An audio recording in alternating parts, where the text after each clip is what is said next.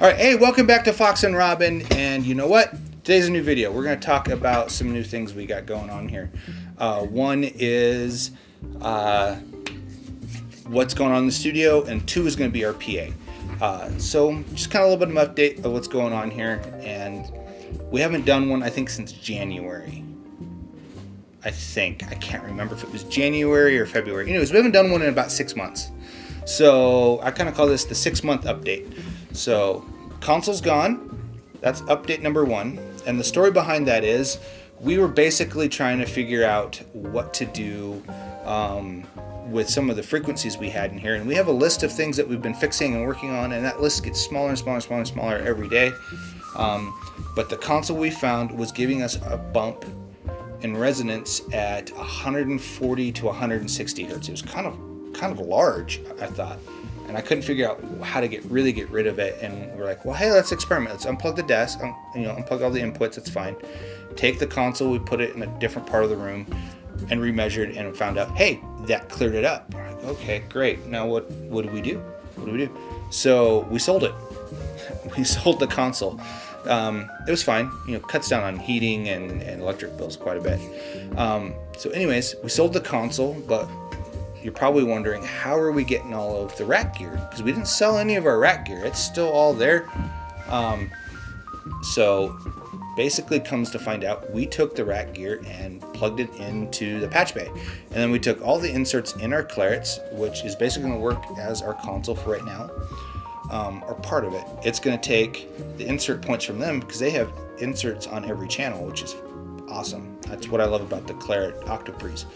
They have inserts on everything. So we took those inserts and we patched them into the patch bay. So we have that along with some outputs and inputs from the line ins on our Apollos to kind of help us get all of our gear in and out and our mix chain all set up and everything. So that's kind of what's happening there. We have a cloud that's above the desk. It's at, I don't know, a little bit of an angle to kind of help with that resonance, and that's helping us out. We still have the PMCs. They're on our Gator framework stands that clamp to the desk. We had to modify the racks a little bit to get them to fit on the racks. We could put them on the desk, but we found that kind of was messing with our stereo field a little bit. But they're on ISO pucks from ISO Acoustics. We got a lot of this from Sweetwater, so that's kind of, if you're wanting to find out where we got a lot of this stuff, check out Sweetwater's website. That's where we got most of this. I'm not an affiliate, not sponsored, so no links. Sorry, guys. So when we sold the console, we took some of that money and we put it into our PA. We bought a bigger sub. We had a 15 that we were kind of testing out, and we found out that testing on that 15 just wasn't what we needed to do sound-wise. So we found an 18 passive sub and an amplifier. So that kind of helped with that purchase, and that's kind of the update on that, which segues us into the PA.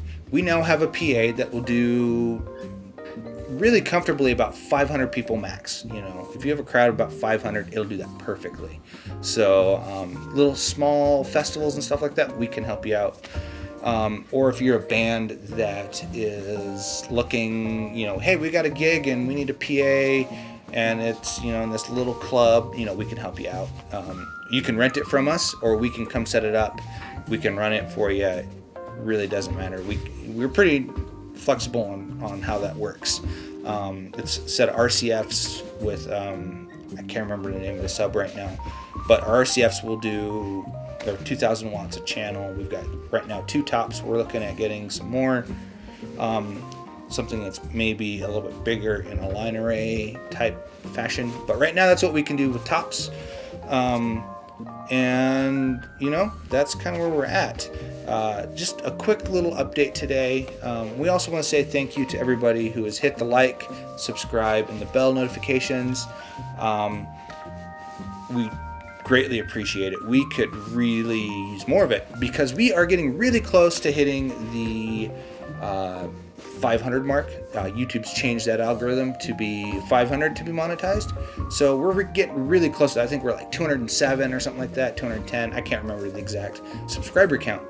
But if you know people who would enjoy this channel, or just hit us up. You know, we got stuff going on on the channel that we think people would like. So hit the like, hit the subscribe, and you know what? Enjoy the weather, and we'll see you next time.